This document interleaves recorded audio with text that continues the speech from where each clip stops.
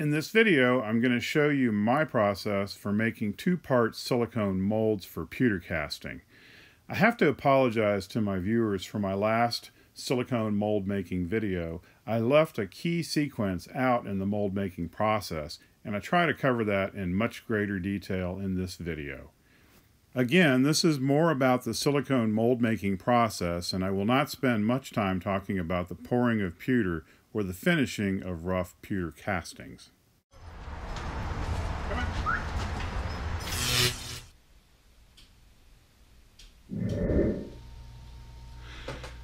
To make this part, I'm going to create the mold using Mold Max 60 silicone rubber compound, and this is the so-called trial kit here, and I've bought several of these to make my molds out of. So this is the so-called part A, and this is the, I guess you call it the accelerator or the fixer. This is the part B here. So I like to make my rubber molds in these little wooden boxes. There's nothing magic about that.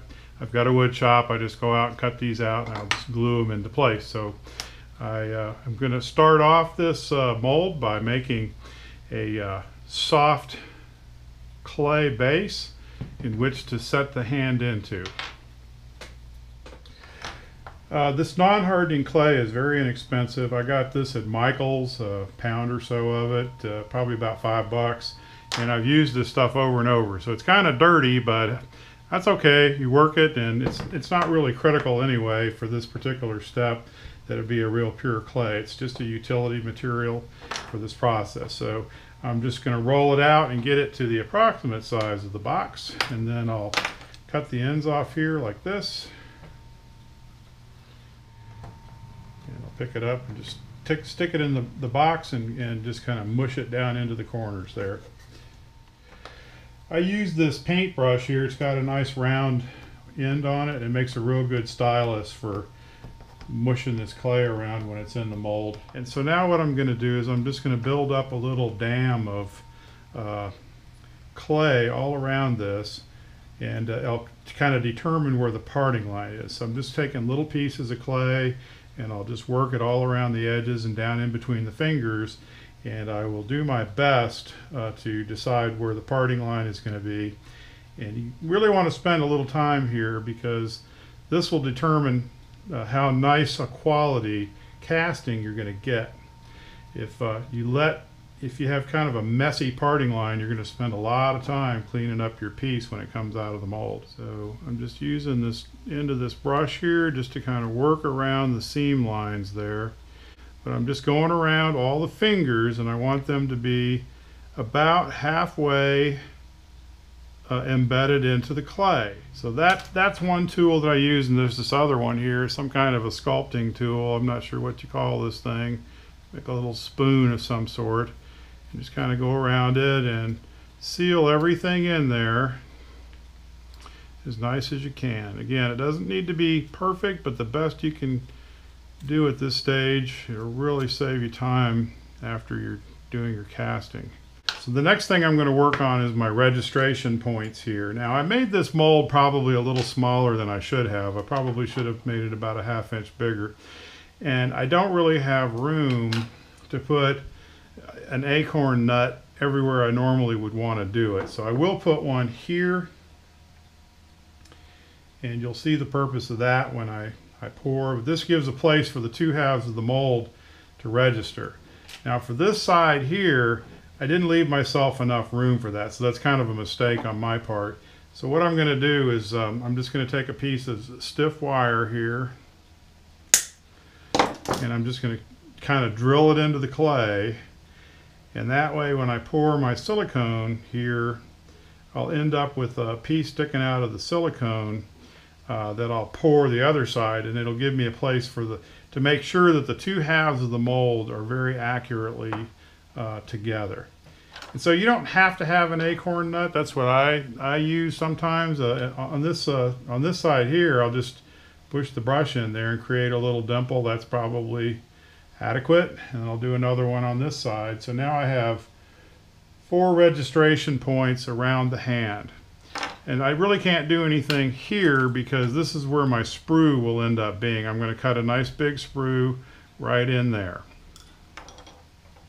So now I'm going to dress the inside of the mold with a little bit of Vaseline here, and I just put it on the inside of the wood. It's really not necessary to do this, but it will make the silicone pop out of here a little bit easier. So I'll just put a little bit of a thin smear of the Vaseline. You don't want it too thick, and I don't want a whole bunch of it on the hand because the silicone will mold around it and it'll end up affecting the texture of the casting. Here I'm using a little piece of a paper towel just to dab the porcelain hand to remove excess Vaseline. I've just used an old butter knife to mix my solution up here. This is the part A, and what I'll do is I'll mix that up just a little bit before I even pour it. And I've got a yogurt cup, and it's actually, I think, peach and banana. And I just know from experience that on a small mold like this, if I fill this up about halfway, that should be more than enough to complete this part of the mold. So I just eyeball this, okay? And so I'll mix this up a little bit before I put in my accelerant or my fixer. The instructions say, you know, to weigh this stuff out, and I suppose if you're looking for a real precise cure time, that's important, but I've found it's not really necessary to do that. So I just kind of eyeball it, and I'll mix this stuff up.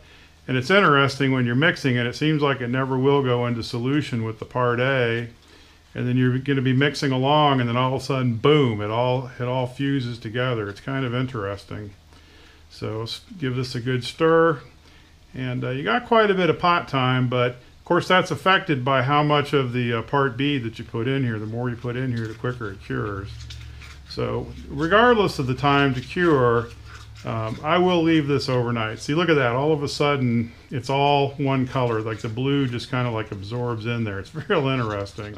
I just take it from on high here and just let it dribble on there real slowly. A lot of folks say don't pour it directly on the part you're casting. So I'm doing it towards the top where the sprue is going to be, and I'll just let the rubber flow over the top of the hand. Now, I leave it overnight, but I'll tell you what, if I come back in 2 or 3 hours, it'll probably be ready to demold. But it's late in the day, so I will demold this tomorrow and do the second part of it. Good morning, everybody. It's Sunday morning, Mother's Day, and I woke up anxious to come in here and demold this piece. And in thinking about it, I realized I kind of made a mistake when I put this mold together. It's not exactly a rectangle here. So it's going to give me a little bit of a fit when I try to flip it. But we'll work through that. I'll have to modify the box to get that to work. So just take off my little hairband here and pop the tailgate off of this. And thanks to the Vaseline, it comes right off.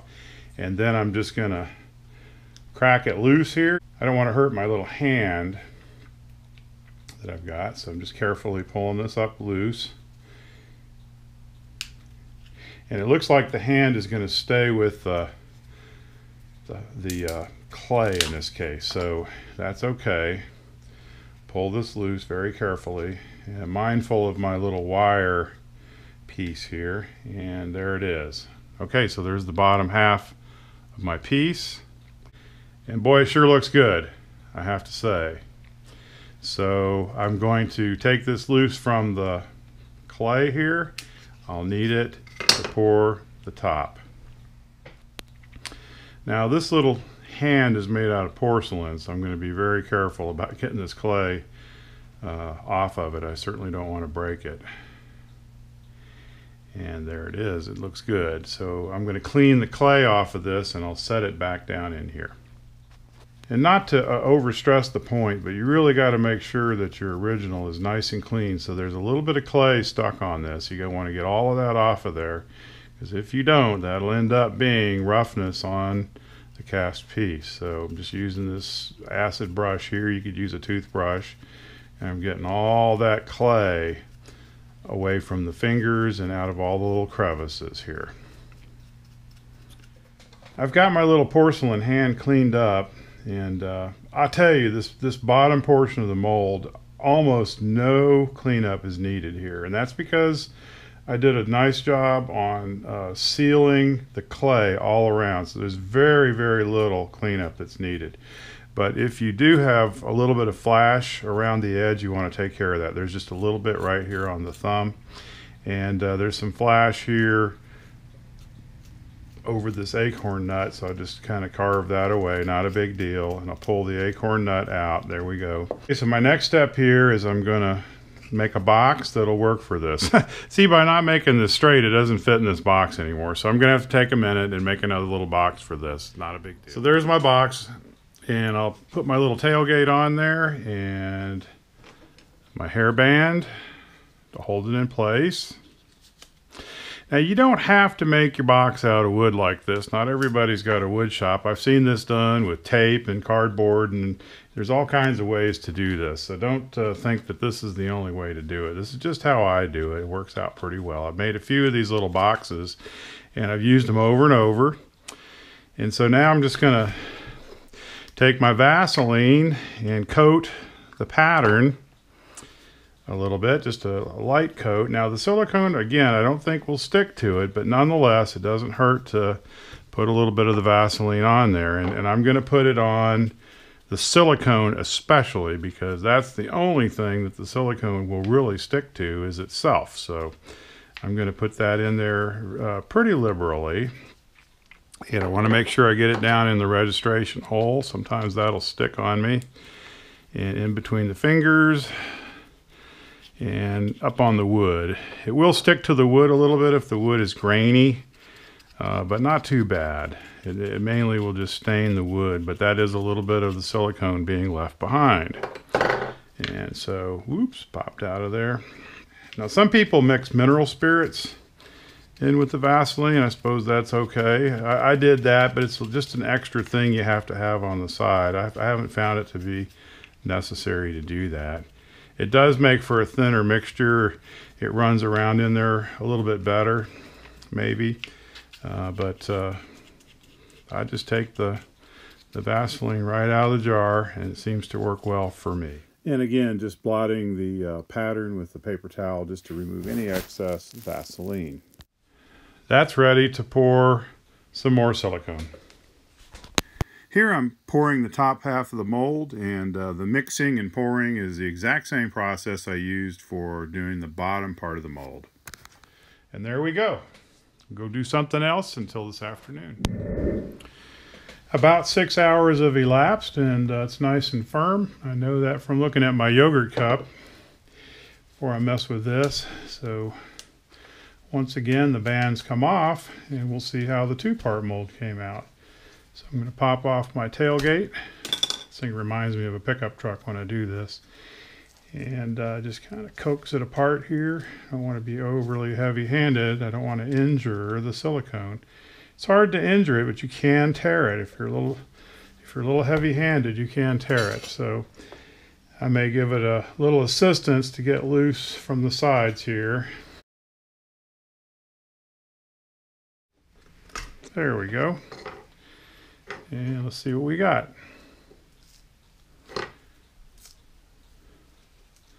I take it real easy taking this apart. Don't forget I got the wire in there. I don't want that to tear the silicone. And it seems to be releasing pretty nicely. I think that's a very usable mold. So the next thing I'm going to do is cut my sprue, and I'll draw a little picture here and show you what I'm going to do. Now I intentionally placed this hand towards what will be the bottom of the mold here. And I did that so I could get the largest sprue possible. So I'm going to cut a conical hole to let a liberal amount of metal go into this. We want the weight of the metal to help all the fingers fill out. This is kind of a delicate little pour here. So I'm going to make a cone on both sides of the mold and make the biggest cone I can. Now, I will not put any vents in until I try this thing out. And if I need vents, what I'll probably do is put a couple of vents here across the wrist, like that. But I won't do that unless it looks like I need to do that. If you've seen my other videos, then you've seen me do this part more than once. Now, the way I do it is I just use a single edge razor blade and just cut out a little V groove in the piece like this. And then I'll open up and make a nice big funnel for the metal. And then to cut that diamond in like this and like this. Okay, I've cut my sprues in here and no vents at this point. So I'm just going to carefully put my little wire back in the hole and my registration points, and I close it up, and you can see I've made myself a little funnel. So I'll sandwich this between a couple pieces of wood and we'll go ahead and pour. See you at the melting table. So what I've got this clamped in this box here, and I'm tapping this with the spoon just to make sure the metal gets down into the fingers. Amazingly, the first three all came out pretty darn good. These have been polished up a little bit, and I left the sprue on these so that I would have a handle while I was polishing. I did a little light sanding with 180 and then some wool, and then I just put it on the rag wheel with a little bit of polishing rouge, and that's as far as I need to take it. So let's see how number 4 came out.